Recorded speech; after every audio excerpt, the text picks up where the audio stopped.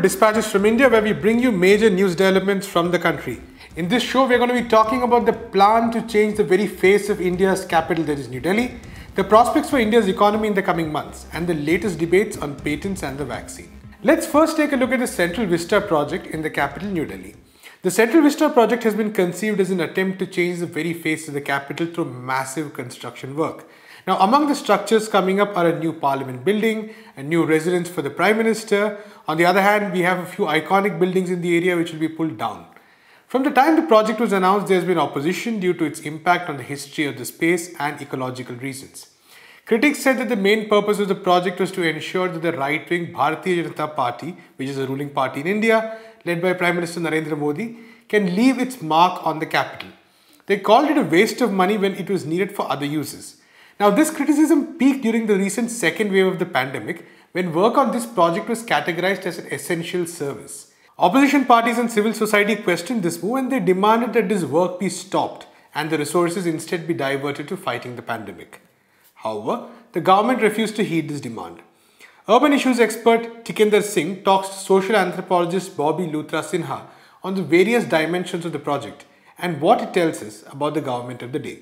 What I really think what has happened right now is that there is an extraordinary circumstance which has hit us and our lives. And as you rightly pointed out, it's the pandemic.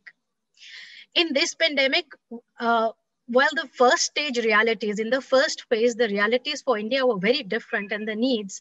In the second phase, what we see is that once again, the realities have really hit us hard on the face, and most of them are indicating not only a scarcity of resources, but they're indicating, a lack of will on the part of our political and elected representatives to take on the leadership and divert much needed funds and resources into pandemic management.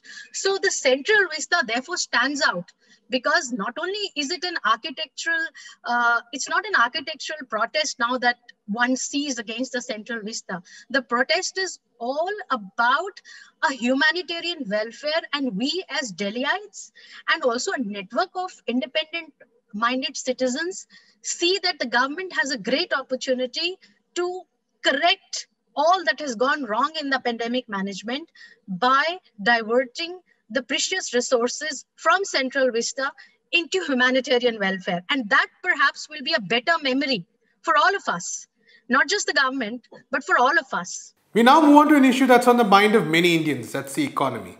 The second wave of the pandemic is slowly beginning to subside, very slowly of course. However, this does not mean that there will be a magical recovery as far as the economy is concerned.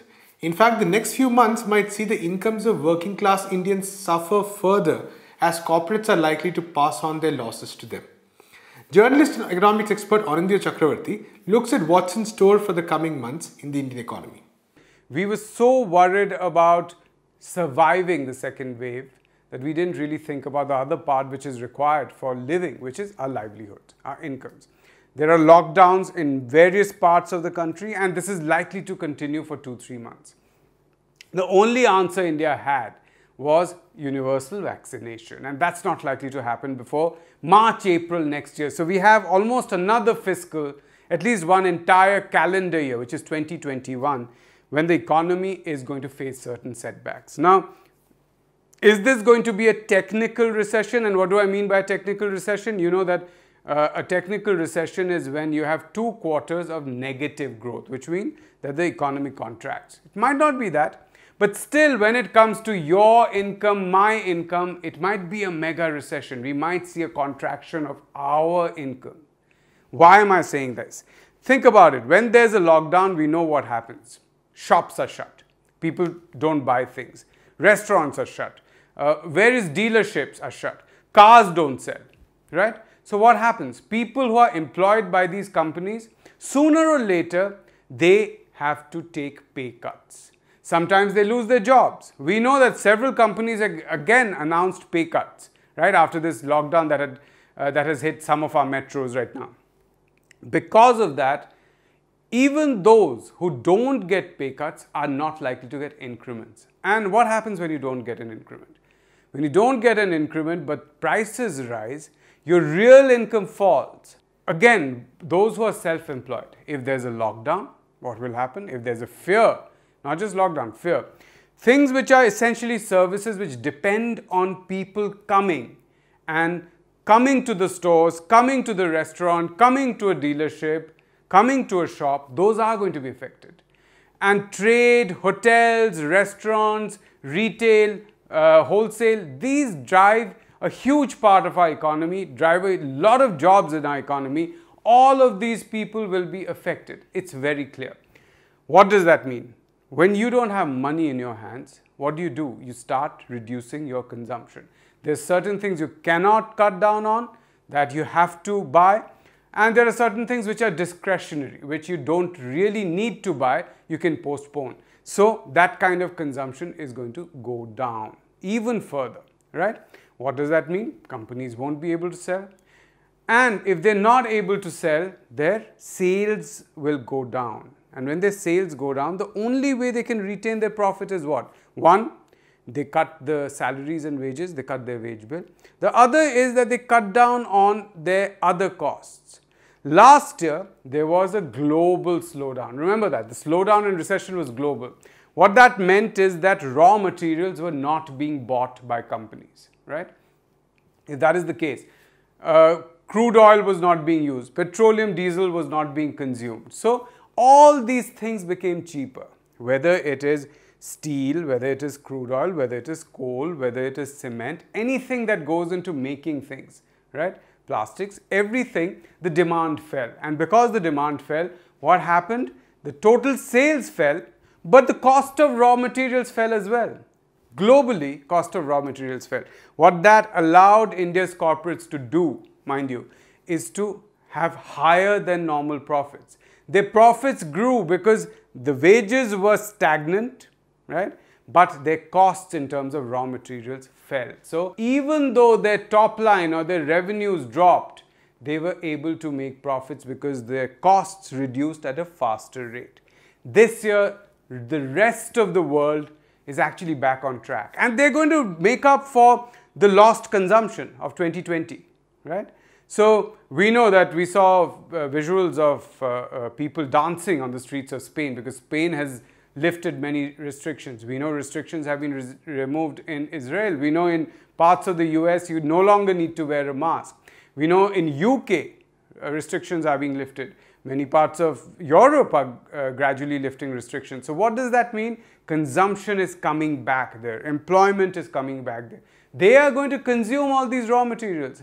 And when they start consuming these raw materials, what is going to happen? The prices of those raw materials are going to increase. So here's the problem for Indian manufacturers and any Indian business which depends on any kind of raw material, whether it is electricity or petrol, as small as that. Their costs are going to go up, but they mostly sell to India, right? Those who export will be in a good position, but those who mostly sell to the domestic market, they are going to face lockdowns, they are going to face reduced income for people, they are going to face a further contraction of demand in the economy. And what does that mean? They'll have to cut prices. So even if their raw material costs go up, they'll have to reduce prices. And what does that mean? This year, things will go reverse. Their profits will shrink. And finally, we go on to one of the biggest debates in India right now, that of patents on vaccines. There have been a number of debates on who holds the intellectual property right for the Covaxin vaccine, which was manufactured by a private firm, but whose development was conducted with the involvement of a government agency. In recent weeks, it has been revealed that the government and the private company, which is called Bharat Biotech, jointly hold the intellectual property rights for the vaccine.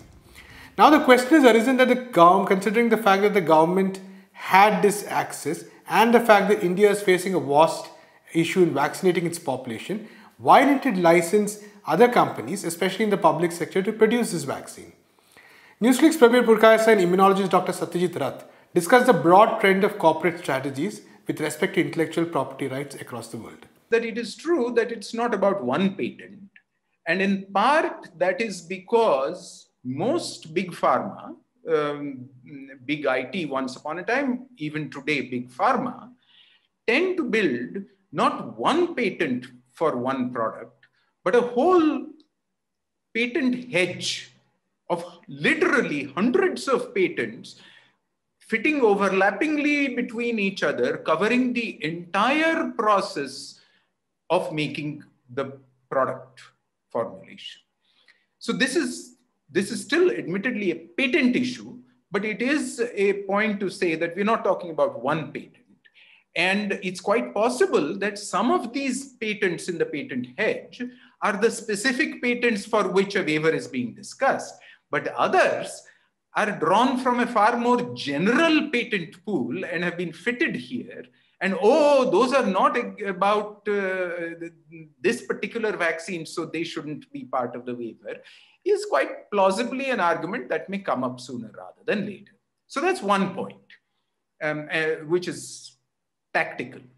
The second point is, increasingly over the past centuries, ever since the patenting system has been put in place, where originally the whole point was to describe the invention in a way that anybody could reproduce it.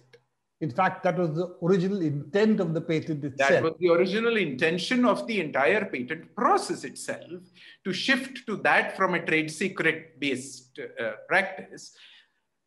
But increasingly, what has happened inevitably is that while lip service is paid to full disclosure in the patent, in reality, there is actually not sufficient information in the patent document itself to allow replication and reproduction.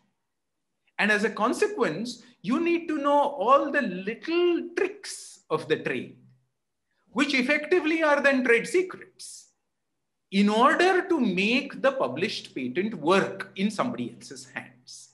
And this then becomes an additional lever of effectively intellectual property over and above formal published, filed, accepted patents, in order to restrict distribution and maintain control for, in this case, for big pharma. So that's the second component. The third component of this restriction is the argument, most notably, apparently, at least implicitly made by Mr. Bill Gates recently, that it's also a matter of the manufacturing landscape in a particular place, in a country, and its level of sophistication. Its level of sophistication, both in terms of the benchmarking and the reliability of its supply chains for all the small products that go into the final product, as well as the skill levels and the new tech absorptive capacity of the professionals, of the human resources who are going to do this. And it's at these three interlocking but distinct levels that this entire argument is functioning about, oh, what are the many limitations and restrictions for the global South to be simply taking these miraculous vaccine technologies and implementing them in large-scale manufacture? There are two simultaneous arguments. One is they're stealing our intellectual property, which I think was made recently by the American pharmaceutical industry, that if we waive patents on these miraculous drugs or vaccines, then China and Russia might start making good medicines against other diseases too. Now, why that should be something which should be looked upon with a great deal of suspicion is another matter. But the idea is not very different from saying the third world countries like India are stealing our property. So it's really going hand in hand with that. And we actually saw that argument with the AIDS epidemic as well. And this was essentially the reason why American pharma companies sued South African government rather shamelessly, to see that cheap generics from India does not reach the AIDS patients in South Africa. So that was the big AIDS battle. And it's interesting when you look at the profit margins, for instance, of Pfizer or Moderna. And this year, Moderna has said they expect to make something like $19 billion. They never made profit before, $19 billion this year. So you are really talking about astronomical level of profits from companies who have always been at a loss. Of course, that is what venture capital does. But coming back to the crux of the issue, that if we want to scale up production to the level that we need, that which is really at least 14 billion doses this year, which means at least 12 to 13 billion will get into people's bodies, then we are really talking about scaling up the capacity of the world very significantly. Otherwise, we'll not probably exceed 7-8 billion doses this year. And of course, India and China have a big role to play. And interestingly enough, South Korea as well, because these have all looks like capacities for producing vaccines at a scale. Now, if I look at the three major vaccine, shall we say, processes that are being followed, one is the inactivated virus vaccine that is being used, which is Sinovac, Sinopharm, as well as Bharat Biotech.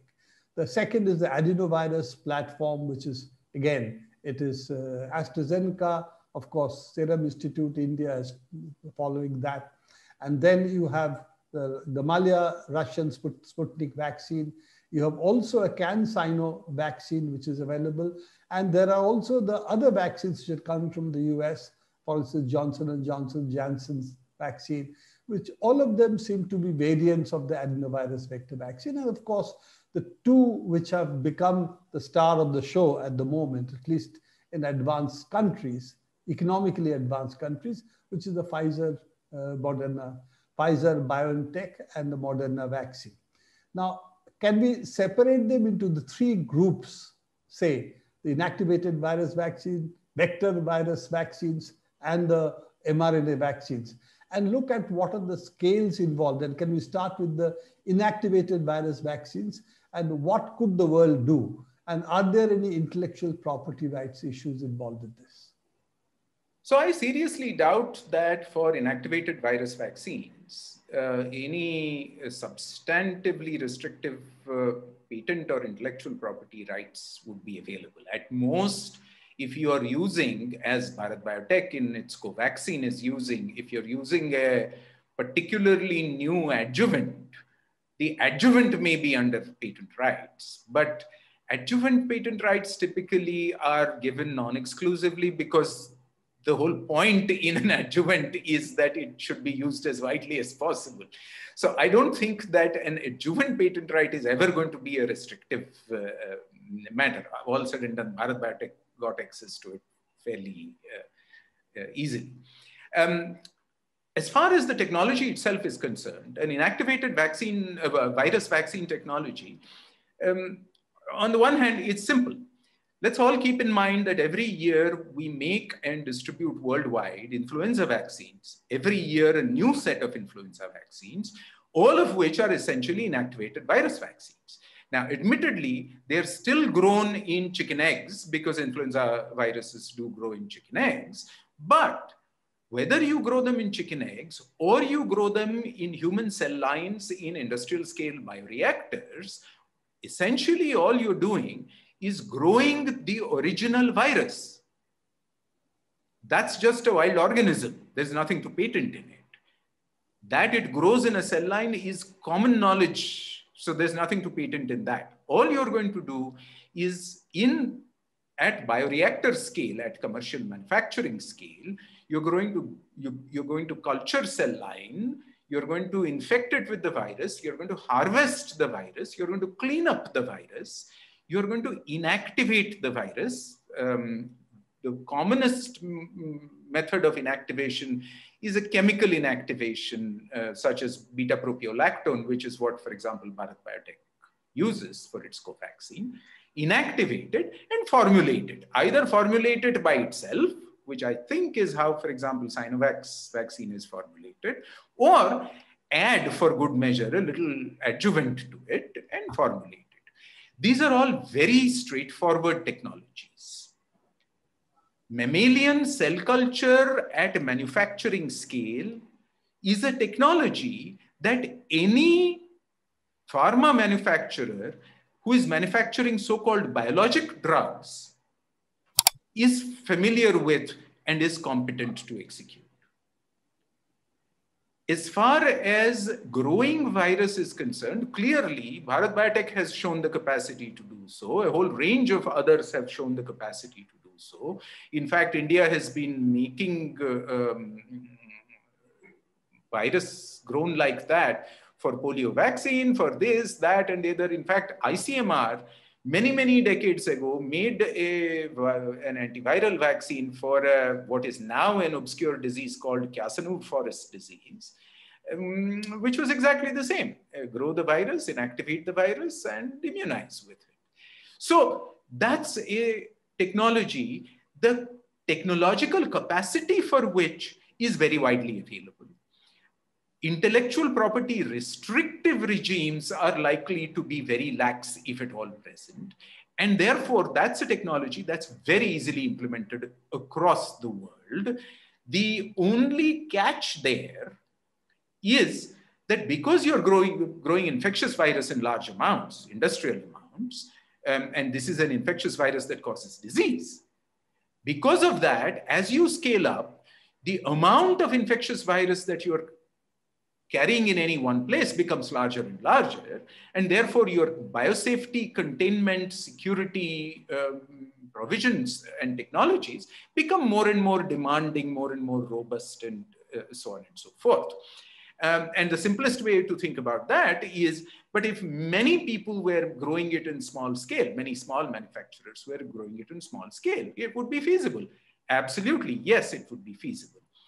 There's a point I would like to make about this before we move on to the adenoviruses, and that is, given these circumstances, given the fact that the government of India is, along with the government of South Africa, one of the major players in this demand for intellectual property waiver for COVID-19 vaccines, I find it incomprehensible that the government of India licensed an Indian Council of Medical Research generated inactivated virus technology vaccine to one single private sector company. That remains true even now. And it might be worthwhile asking the government, why has it done this? You know, that's something which is very interesting, because we have at least 20 officially registered vaccine manufacturers in the country, all of whom have the ability to do what exactly you talked about. In fact, that's what routinely they do. This includes 7 public sector undertakings, which have actually, most of them seem to have stopped making anything. And out of that, one of that was, of course, the famous Hafkin Institute's derivative, which is the vaccine biopharmaceutical company, which is again, Maharashtra public sector undertaking as of now, which has restarted doing this COVID vaccine, hopefully with ICMR technology. And it still is one of the largest suppliers of the oral polio vaccine in India. In fact, I think it has a 9% global share of vaccines by volume. So apparently we have a large number of companies in India who can do it.